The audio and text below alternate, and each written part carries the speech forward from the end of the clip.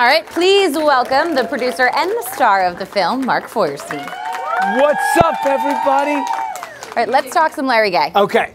So you star in it and produced it. Yes. Talk to me about the producing process. I mean, how did this come across your desk and how did you pitch people to make it? Great question, Caitlin. Thank you, Mark. Thank you. So my buddy Mike Sikowitz, who was a writer for the TV show Friends, along with my wife, who wrote for the TV show Friends years ago, he gave me this script. And maybe it was on Steve Carell and Will Ferrell's desk at one time, but they weren't making Larry Gaye, Renegade Male Flight Attendant. And I wasn't going to either until I started doing Royal Pains and felt like, hey, maybe I could make something happen here. So I started by asking my buddy Sam Friedlander if he would direct it, asking my buddy Michael Royf if he would produce it. Then I went to actors who would help raise the money. So I got Stanley Tucci, Marcia Gay Harden, Molly Shannon, Taye Diggs, and Henry Winkler first. Each of them was its own... No big deal, by the way. It was a pain in the tuchus. No big deal. The cast on this film is... It's just a veritable, like, sort of who's who in Hollywood. You have an incredible cast. Thank you. Rebecca Romijn. Yep. Like you said, Molly Shannon, Taye Diggs, Stanley Tucci, Jana Mays, Danny Pudi. You had this incredible cast of people. That is not an easy task for a casting director on any kind of film, but you're taking this on as a producer. For fledgling filmmakers out there, it was kind of a snowball effect. I mean, to get the first few, it took some doing. Stanley Tucci is a busy guy. I know him from a TV show we did years ago on CBS called 3 Pounds. No one ever saw it, so you wouldn't know it. It was on for a full 3 episodes and gone. But I loved him, and he was very kind to me. But he wasn't exactly reading the script right away, so I was going to go to Balducci's to get Italian meats and send it to him, but my friend Johnny, who takes me to work, who drives, says, you're not going to Balducci's, you're going to Russo's in Brooklyn. So we went to Russo's in Brooklyn, where he picked up a box of prosciutto, capicola, mortadella, mozzarella, all things that end in E-L-L, and drove it to South Salem, New York, and dropped it at Stanley's door, where they then chatted, because Stanley was home, for like 20 minutes about Teamster stuff and Nora Ephron, who they'd both worked with. And then Stanley called me and left me a message saying, hey, Mark, I'm going to do it, but not because of your fucking prosciutto, but because I love you, which was very nice. And I was thrilled because I had a great actor and a great name with which to go then raise the money, which I did by having many awkward conversations with lots of strangers who had money. And eventually I raised the budget, and we were able to make our movie. I have to say, if you showed up at probably any one of our doors with a box of prosciutto and mozzarella, we probably all would do whatever you asked solely for the prosciutto. A show of hands. A show of hands. Right, like if I showed up at your door with prosciutto, like you'd do what I asked you to do. Something. See, there we go. 2. I got 3, 4. I got, yeah, got so many I got people. About half. I got about half. Okay. The dog raised his hand. Dog raised. I mean, obviously, if you showed up with prosciutto, the dog is going to be right there. That's a good point. That's a good point. That's a good tactic to employ. Yeah. Because no one's going to say, yeah, I did it for the meat, but they will do it for the meat. But you got Stanley Tucci in, and we started to see a little bit of that amazing scene that you have with him, and I'd love to actually take a look at that clip so we can roll that scene with Stanley Tucci.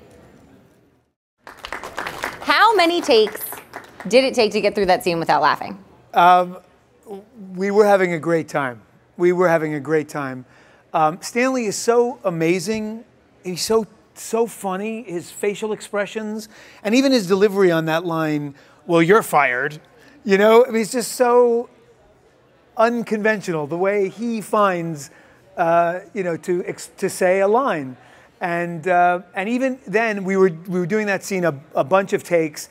Stanley even, like, gave me a little advice at one point, something about when I put my hands on the table and freeze. He was just such a good guy. And I remember that day he was doing Jimmy Kimmel, so he was rushing to shoot our scene and then go to the Jimmy Kimmel show where he was a guest. So we had to get him out at a certain time. But those are the kind of things you deal with when you're making a low-budget movie. Now, to be Larry Gaye, you had to be sort of silly. Yes. Not just funny, but silly. How did you get comfortable with saying the dumb thing, saying the thing that made everybody's eye roll as the character, and being ridiculous? I mean, I found some line between enormous and playing certain lines very straight, because like when April, my love interest, says, I'm packing a suitcase on the bed, and she says, "Do you have to go?" And I say, "No, I went this morning." And you can't do that any other way but just playing it for real. But then there were scenes that required a lot more energy, and I think it was finding that balance between playing the naturalness of the situation and making it funny and playing the high comic value of the movie. But it was always, you know, particular to who I was working with. So the energy between me and Jason Alexander was different than the energy between me and Stanley Tucci, or that with Henry Winkler or Danny Pudi. I'm like like when you play tennis, you're sometimes only as good as the. Do I look like I don't know why ever I'm played telling tennis? you about that, but you know, maybe you've played once in your life. I'm not very coordinated. Maybe I get other it. I get people. the Has back anybody- and forth other of people play tennis. Nobody plays Sometimes tennis. you're only as good as the person you're playing with, and I'm very susceptible to that. So I was very much a sort of I was playing with what I was being played with. What was your end game when you set out to make this film? Did you have something in mind of what you want it to be? Because there's a website, flicksided.com. It's sort of a subsection of a larger film website, dubbed the movie a cult classic. That's a high compliment for a comedy. I'm a huge devotee of flicksided.com as of right now. What did I set out to do? I set out to make a movie like the ones that I loved growing up, like the movie Airplane. And I know that Sam Friedlander, our director, would echo that sentiment. I set out to make a studio comedy for a not studio budget, and to see if we could actually get it out into the world in the proper way. So on some level, we have accomplished at least a part of the dream here, which is to make a movie and to get it out into the world. I mean, it's been playing in some theaters across the country, not a ton, but some, and it's on demand, where any person in this country and many parts of the world could watch it. That's a dream come true for me, because it's hard to do anything, let alone make a movie that actually gets released.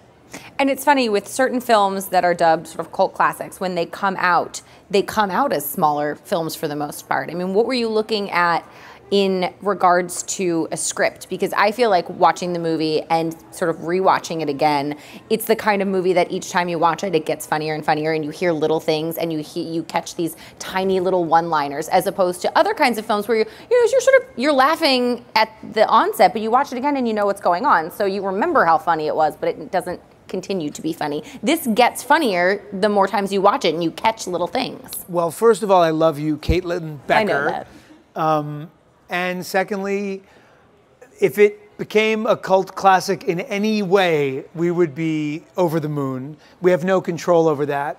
But at the end of the day, you read a script and it just made, I was laughing hysterically on my couch, and I thought, this is something worth putting my time into. And as ridiculous as it sounds, this was my Rocky. I mean, this was my, that was my favorite movie as a kid.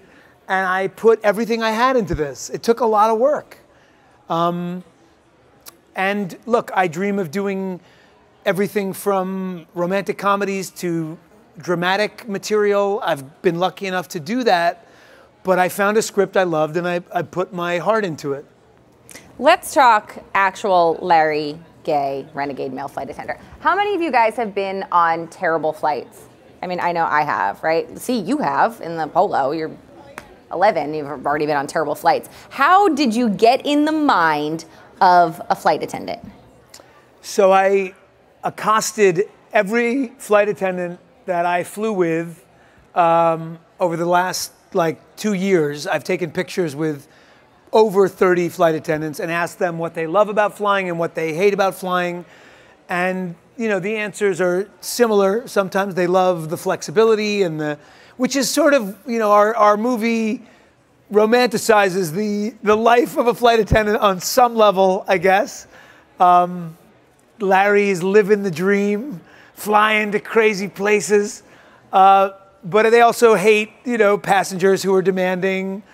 Even Jenny McCarthy told a story when I was doing Sirius Radio about how she asked the flight attendant to put her bag up there. They wouldn't. Then they did 3 other people, and she took pictures of those flight attendants and then learned that it was illegal to post pictures of flight attendants, which I promptly did. Not only did you, but you probably posted 40 photos with the hashtag Real Renegades, so people could actually follow the trail of all the illegal photos that you put up on social media. I like to present an organized dossier to the cops when they're going to arrest me.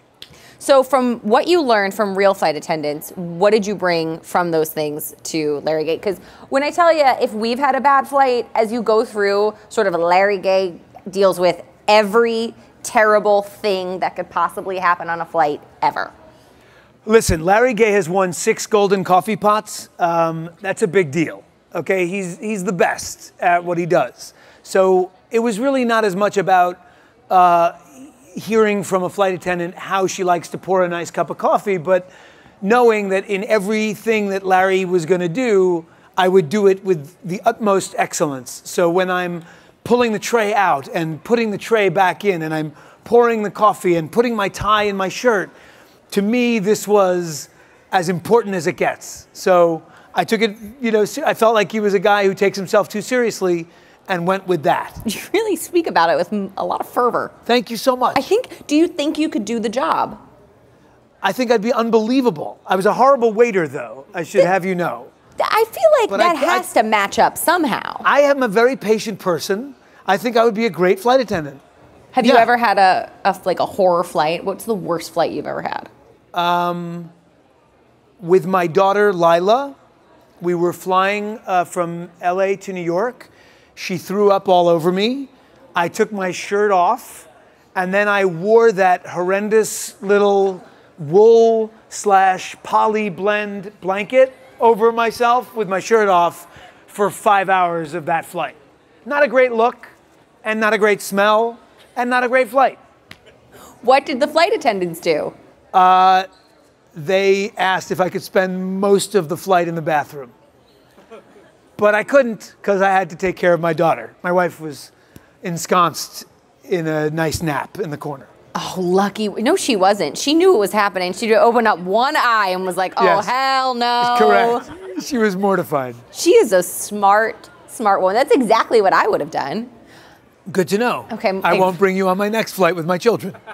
If they're not sick, that's fine. I don't think I could handle that. Speaking of flights, Mile High Club? No, not a member. But is anyone here a member, and would they actually like to share it here at the Apple Store? It's impressive. Come Those on. bathrooms I are saw tiny. one hand almost go up. Sort of half a hand back there. Yep. One well member. Done. One member of the Mile High Club. I imagine it is tricky. As we evidence in the documentary that is Larry Gaye, Renegade Male Flight Attendant, we see me trying to have sexual activity in a lavatory, and it proves difficult. Where do you go? I don't even know why I asked that question, because now I just don't, it's only downhill after that. I have a quiz question for our audience. Airline terminology, flight attendant terminology, crotch watch. Sorry, that's something else. Crotch watch. That's something I had in college. Crotch watch. Crotch watch. Do you think it is A, when a flight attendant is checking out the packages of various male patrons of their airline, or do you think it's that they're checking to see if they've put their seatbelts on? A, packages, B, seatbelts. Raise your hand for A, packages. But it is actually flight attendants and packages. Seatbelts. But it's actually B, seatbelt. Actually, yeah. So belts. The other people who voted, I didn't get to ask who voted B, because you gave the answer away before I could. They shouted it out. She got it right. She did. All right. She got it right. You didn't have to answer yet. I'm sorry, I got excited. Well done. Well done. Good job. You guys didn't know you were going to show up and get quizzed. Another fun term is Coach Roach. See, I confused them before. Crotch Roach would be another thing that I probably had in college. But Coach Roach is a flight attendant who doesn't like to fly first class or business. Too good for them. They hang out in coach. That's a Coach Roach. Okay. I think that might be what I'd want to do. I feel like the first class passengers are needy. You're probably right, but there's only 8 of them as opposed to the 40 or 50 in coach. Very true, very true. Let's talk about acting. Okay. How old were you when you knew this was what you wanted to do? I was about 20. Really? Uh-huh. I was a jock, extracurricular kind of guy in high school, involved in student politics. I was not shy, but I was not an actor. And then I got to college and I was playing football and I was doing all these extracurricular activities that I wasn't that passionate about. And I just auditioned for a play on the way to football practice. I wandered into the theater on team, the student theater, and I auditioned for a play called Burn This, a very excellent play by Lanford Wilson. And it was the part that I was auditioning for was originally played by John Malkovich, a very artistic, sort of modern Mozart. But because he cursed a little bit in the speech that I was delivering for the audition, my conclusion was, this is Andrew Dice Clay. So the speech he's giving... Too young for Andrew Dice. Nobody even reacted. Fine. Well, you'll get it. Suffice it to say, he has a potty mouth. He has a potty mouth. And the speech went something like, it was a letter that the character was reading, Dear Pale. It was from the roommate, the gay roommate who had feelings for my character. Dear Pale, I can't take living with you. It's unmanageable being here anymore. When you're done reading, burn this, right? So because of certain dialogue, I felt this was Andrew Dice Clay. So I come into this audition for this very tight Connecticut girl director, and I do Andrew Dice Clay. So I'm like, Dear Pale, I can't take it anymore. Living with you is unmanageable. When you're done reading, burn this. Oh! Booyah! This director is staring at me like, who the heck? Get out! Get out! No! Goodbye! But the assistant director was watching, and he directed the next play, which is a play called Orphans by Lyle Kessler, and I got that play, and it was about 2 brothers. It was very personal to me, who I have a brother and a father figure. There was a movie once with Kevin Anderson and Albert Finney and Matthew Modine. Anyway, it's a beautiful play, and it kind of changed my life. And the people I did it with, I found them, the experience of being on stage and making people laugh and making people cry, and the high of being on stage, I caught the bug, and I was addicted for life to this thing that I do. What were you majoring in? I was thinking I would be a political science guy. I was going to go into the Woodrow Wilson School of International Relations and maybe go to law school and be a lawyer like my father and my brother, but a funny thing happened on the way to football practice. So what did your parents say when you went to Princeton, was it? I went to Princeton. Went to Princeton. What did your parents say? You come home from winter break at Princeton and you're like, I'm going to be an actor. Yeah. They say what? They were like, how great, Mark. This is why we spent $80,000 on a great school for your resume, so it can have no merit or value whatsoever. You're throwing it all away. Great. But in fact, though they felt that way, in truth, they never said that to me. They were incredibly generous and supportive. And I think, but finally, when I was on a few sitcoms in the 90s, they got okay with it, as you know, I had some legitimate career happening. But it was hard for a while. I imagine the industry, I mean, I guess we've all heard that acting is a really tough business. People hear no all the time. I mean, even at the beginning of this interview, you said that you had looked at making Larry Gaye, but it wasn't until you had some success with Royal Pains that you thought to yourself, okay, I think I can actually do this. How do you persevere through the auditions that you don't get, or getting your scenes cut from movies? Because I was looking you up and you had a few of those. I'm like, he wasn't in that. I'm and so then you glad find out we're talking about that scenes today. were cut from a movie. How did you know? This is real stuff that real actors might give up their dream because they have to face, and even successful ones face them. It's very hard. I would never pretend it's not. It's something you have to love. Otherwise, it's not worth all the rejection and heartache. I mean, every time you go into an audition, you want that part. It's going to change your life. Every time you act in front of a camera, you want it to be the best it can be. I mean, I don't think I've ever phoned it in, whatever that means, because of something inside of us actors who have some desperate or deep need to inhabit these characters that we get to play and tell stories about great characters. So it was that drive to succeed and to be an actor who works and to tell stories that allowed me to overcome all that horrible rejection and those horrible conversations, like when a director calls and says, so you know that movie we shot for 2.5 months in New York and Brooklyn, and with, you know, you're not actually going to end up in it.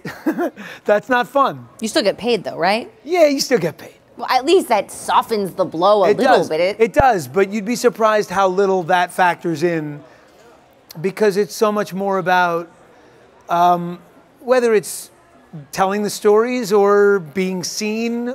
It's somewhere in between the two, you know, getting to you do your craft, you put yourself on the line, and then it's somewhere in the editing room, they rejected you, and that hurts. That hurts me just hearing that. Yeah. Especially if it's what you love. I mean, my mother always said that to find what you love, figure out what you would do for free, and then figure out a way to get paid for it. So even though you are getting the paycheck, which does soften the blow, it's gonna kind of break your heart a little bit. But Joseph Campbell advised us all to follow our bliss, and I'm very lucky and fortunate that I was able to. Were you more critical of yourself with this film because you had so much skin in the game with producing? Yes, I was very critical with myself. It was hard. I mean, it's hard to show up to a set with little money and everyone's kind of guerrilla filmmaking at its finest. And Sam is a first-time director who I knew very well. We had made rap videos and web series together, but never a movie. And so we were all kind of green, and it was a crew I didn't know that well. And every day you're showing up to be ridiculously funny as best you can. And there's much more going on than just people sitting around laughing. We got to get this scene in the next hour before moving on to the next location. There's a lot of pressure to have it all come together. And at the end of the week, I remember like really being self-conscious and talking to my manager and my wife and having moments of great doubt. But then you show up on Monday and you try to do it again. That's all you can do. And it was a dream come true, but there was a line in an episode of Royal Pains, oddly enough, where a volleyball player says, or I say to her, but now that you got what you wanted, you're afraid you can't deliver the goods. And that's a little bit what I was feeling. Do you think you surprised any of your co-stars with your ability to, I'm not exactly sure how to phrase this. I think any of us who are, fans of comedy can tell when someone is funny, just in general. I mean, obviously you have a ton of personality, you're really funny. We've seen you in things where you've been funny, but you were willing to maybe sacrifice or go further than someone else would to get the joke. And that's what really funny people do. Do you think you surprised your co-stars when you walked in there and were willing to go balls to the wall to get the joke? I don't think I surprised them so much as maybe it was a delight to see that they were showing up to a set where everything was game, that I was game and everything was allowed on this set. And I remember a scene with Jayma Mays where we kiss for the first time, And it started very tamely with a nice romantic kiss, and then it ended with the one that's in the movie, which is with my enormous, bulbous, turgid tongue filling her mouth and cleaning her entire face. I warn you, it ain't pretty. It ain't pretty. My wife But was it's not funny. thrilled with that particular scene. Not because she was paranoid, just because she felt bad for Jayma Mays. But we were willing to go to a ridiculous place, and people like Danny Pudi and Jayma Mays, they were right there with me and topped me on many occasions. There's another one of those kisses in there, and believe me, you just have to watch the movie, but you'll be surprised and grossed out all while you're laughing. I want to turn it over to some Q&A. I feel like we know you guys already. Hello. Oh, Hi. hello. You two have been adorable in the middle, Thank you. smiling. And the one who's had, you know. Hey. Sorry. Don't make it creepy. We're not going to out What that. is your But question? you go, girl. Okay, sorry. Okay, I have 2 questions. Okay. Yes. Okay, so what made you want to start acting? What made me how want to do you start decide? acting? That's a very big question. I mean, I think acting, you know, this director I worked with, Ed Zwick, who directed this movie Defiance that I did, he talked about, in a New York Times editorial that he once wrote, he talked about the void, some void that is in all of us creative types that is filled by the anonymous mass of strangers that watch these things that we make. And I think there is something to that. There is some little part that might be a little broken or a little needy or just hungry in some way to express the things that we get to express. And it was in me, and I only discovered it when I was in college and started acting and felt that need fulfilled by the experience of being on stage. I mean, I was an athlete, so I had that feeling of performance, but this was a new kind where it wasn't about just pinning the guy in wrestling or, you know, scoring a touchdown in football, which were the sports that I played. It was about sharing your own private experience and doing it publicly, and something about that satisfied something in me. Hi. Hi. Do you enjoy fatherhood, and how old are your children? What a nice question. I love fatherhood. It is the thing I identify myself as most, beyond being an actor. Now that I have these 3 beautiful children, Lila is about to be 9 years old, Frisco is 7 years old, and Addie is 5.5. And they are the loves of my life. As we were talking about how being an actor, you can face rejection and heartache, there was never a salve, a comfort of any kind when I was doing it for the first 10 to 12 years of my career. But now I have this family that I get to come home to and forget about all my worries and worry about their worries and hold them and nurture them. And I don't have to think about myself anymore. I can worry about these 3 beautiful creatures and shaping their minds and their hearts. But sometimes you even get to share in it with them, because I remember when I first got Royal Pains, Lila was 2 years old or 1.5. I was in Plumber Park in LA, and I got the call that I got the part of Dr. Hank Lawson. And I remember just grabbing her and running in a circle like 10 times around and screaming at the top of my lungs because I was so happy. And so you get to share those moments too. But I love being a father, and I love my children. Do they know what you do? Do they have an idea, maybe your oldest? Yeah, they have a sense. I mean, they've been on set of Royal Pains. They knew that I was making Larry Gaye when we were shooting it in LA. They listened to me rehearsing the musical number. So, you know, my son was singing along with me. He's Larry Gaye, can he show you to a seat?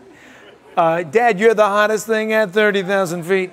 But beyond that, you know, they have a sense like, they'll say, Daddy, you're famous, because some person comes up to me in the airport. But beyond that, those little moments, they are not taken with Hollywood or movies or music or pop culture at all yet, which I am completely fine with. I'm just their dad. That'll all change when Frozen 2 comes out. Yes. They'll be very, very taken You're with that. so right. When did you want to make the movie? When did I want to make the movie? Is that what he asked? Yeah.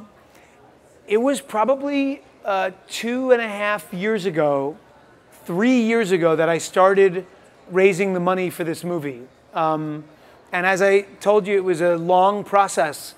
And each part of the process is a nail biter. You don't know if you're gonna, I mean, we had $500,000 and an airplane to shoot on in New York, and it all fell through with a guy who owns sound stages in Brooklyn near where we shoot Royal Pains, and it just didn't come together. The money didn't show up, and so we suddenly had to scramble and find the money somewhere else. And these are the things that happen. While we were shooting in LA, we had union issues that really affected production. We had to shut down for a day, and it cost us about $60,000, $70,000 of a budget where that was a significant amount, a big percentage of our entire budget. I'm telling this to a 9-year-old. You might have lost him at union issues. Yeah, I'm sorry. I think 2.5 years ago probably would have. He asked when, yeah, okay, 2.5 years ago. Sorry. It was a good question. You asked good questions. I thought other people might have been interested to hear. You know, Caitlin? I'm interested to hear. Tell me more about the union issue. I mean, you asked me how tall I am. I'm going to talk to you about Kanye West for a while. So, see, he knew what was up. A two-parting question. Hi, I'm a musical theater performer and trying to act and do things of that sort. Do you have any pearls of wisdom? I know you have probably a million, but like, you know, your top couple or something. First of all, good for you. Good luck to you. My words of wisdom, I have two. One is one that someone who didn't really want to help me out that much told me, which is no one is in the Mark Feuerstein business like Mark Feuerstein, which is just to remind you that no one's going to be as passionate about your development as a performer, your career, as you are. And the other thing I would say is that you should try to write, try to direct, try to make a short, you know, like they learn how to do here at the Apple Store, because there are so many, there's so much access to great media today. You can go shoot a short tomorrow if you want to, or mount a production of your favorite musical somewhere creative,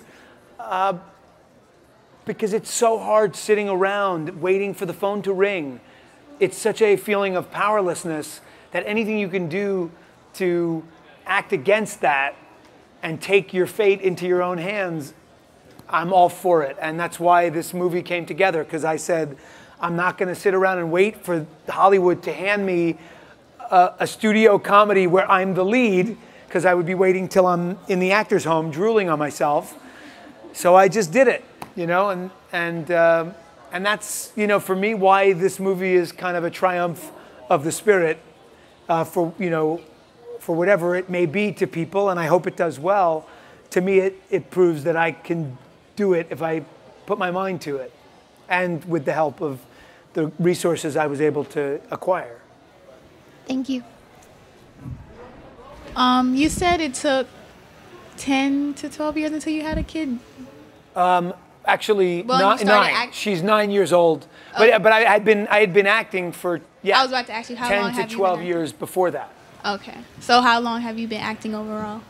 Say about 20 years. I mean, I graduated from drama school in '94. I was in London, came to New York, acted for 3 years doing bit parts in off Broadway plays, got parts in regional plays in Hartford, Connecticut, and in San Francisco. And I would drive down to LA in a rented car and meet whoever would meet me with the help of my representatives at the time. And I went in for a room of producers of a sitcom called Fired Up, and I got the part as a regular on a sitcom in like 1996, and that's when my TV career and movie career began. Perseverance, man. That is what it takes. And now look where you are. Thank you, Hanging Caitlin. out with me. Yes. I want to thank you guys so much for your amazing questions and for hanging out with us. I encourage you all to please check out Larry Gaye, Renegade Male Flight Attendant. It is in select theaters, but you can also watch it on VOD and on demand. And it's can I just and produced say, by Mark Feuerstein. thank you, Caitlin. I just want to say thank you to Caitlin Becker. Thank you. Who a few days ago was interviewing me on HuffPo Live, and she kindly agreed in her spare time to come moderate and interview with me today, and I just really appreciate you. Thank you. Thank you. And thank you all for coming. Thank you so much for coming. Thank you, being Mark. here today. Really. I And really thank you, Mark, for appreciate doing it. everything.